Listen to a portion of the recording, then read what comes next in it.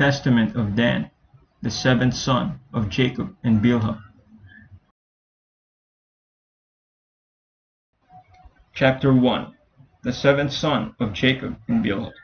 The jealous one.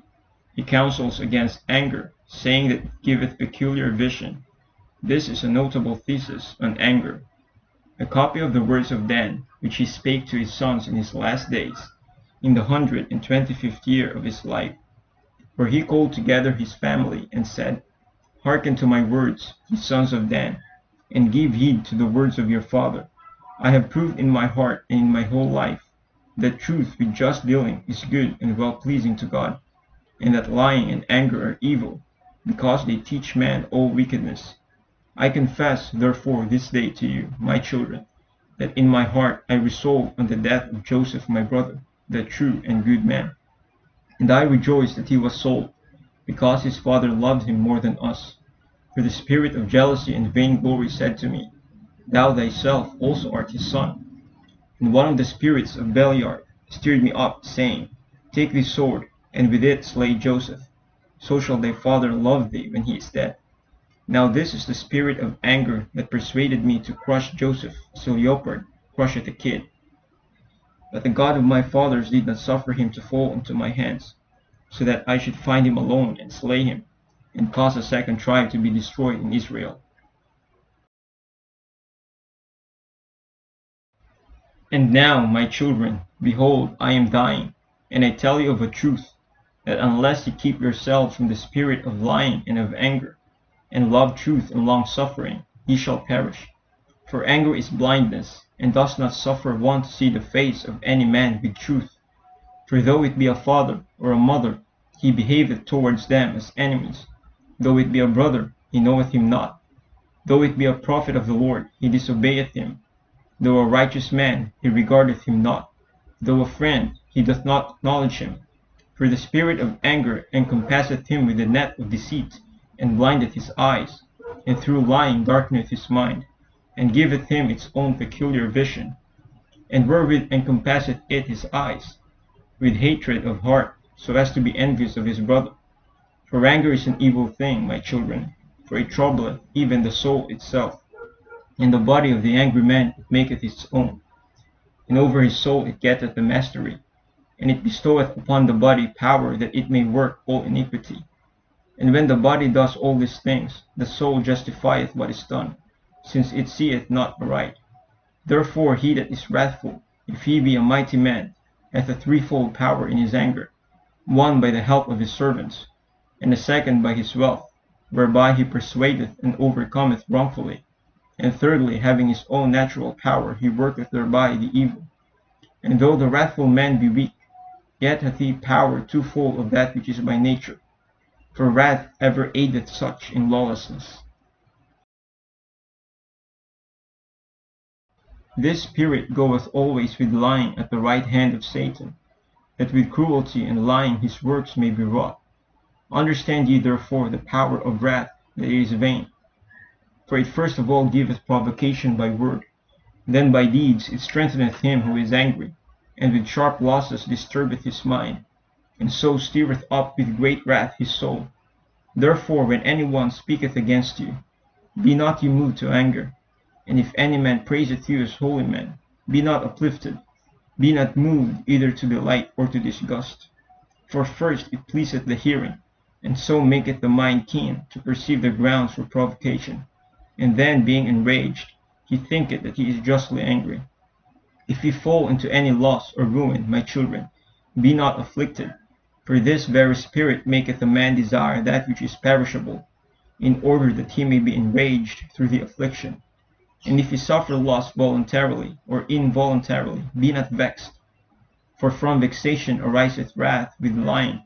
Moreover, a twofold mischief is wrath with lying, and they assist one another in order to disturb the heart. And when the soul is continually disturbed, the Lord departeth from it, and the liar ruleth over it. Chapter 2. A prophecy of the sins, captivity, plagues, and ultimate restitution of the nation. They still talk of Eden. See verse 18. Verse 23 is remarkable in the light of prophecy. Observe therefore, my children, the commandments of the Lord, and keep his law. Depart from wrath and hate lying, that the Lord may dwell among you, and the liar may flee from you. Speak truth each one with his neighbor, so shall ye not fall into wrath and confusion, but ye shall be in peace, having the God of peace, so shall no war prevail over you. Love the Lord through all your life, and one another with a true heart. I know that in the last days he shall depart from the Lord, and he shall provoke Levi unto anger, and fight against Judah. But he shall not prevail against them, for an angel of the Lord shall guide them both, for by them shall Israel stand. And whensoever ye depart from the Lord, ye shall walk in all evil, and work the abominations of the Gentiles, going a-whoring after women of the lawless ones, while with all wickedness the spirits of wickedness work in you. For I have read in the book of Enoch the righteous, that your prince is Satan, and that all the spirits of wickedness and pride will conspire to attend constantly on the sons of Levi, to cause them to sin before the Lord. And my sons will draw near to Levi, and sin with them in all things. And the sons of Judah will be covetous, plundering other men's goods like lions.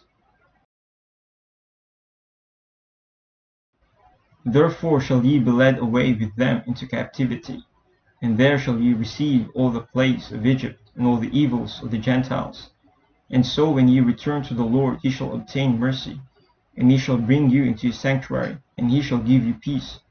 And there shall arise unto you from the tribe of Judah and of Levi the salvation of the Lord, and he shall make war against Beliar, and execute an everlasting vengeance on our enemies. And the captivity shall he take from Beliar the souls of the saints, and turn disobedient hearts unto the Lord, and give to them that call upon him eternal peace. And the saints shall rest in Eden, and in the new Jerusalem shall the righteous rejoice, and it shall be unto the glory of God forever.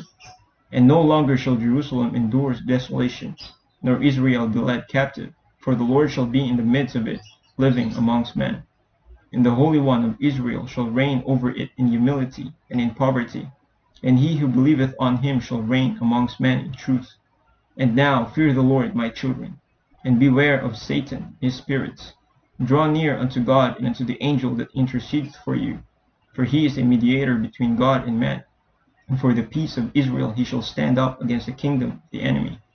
Therefore is the enemy eager to destroy all that call upon the Lord, for he knoweth that upon the day in which Israel shall repent, the kingdom of the enemy shall be brought to an end.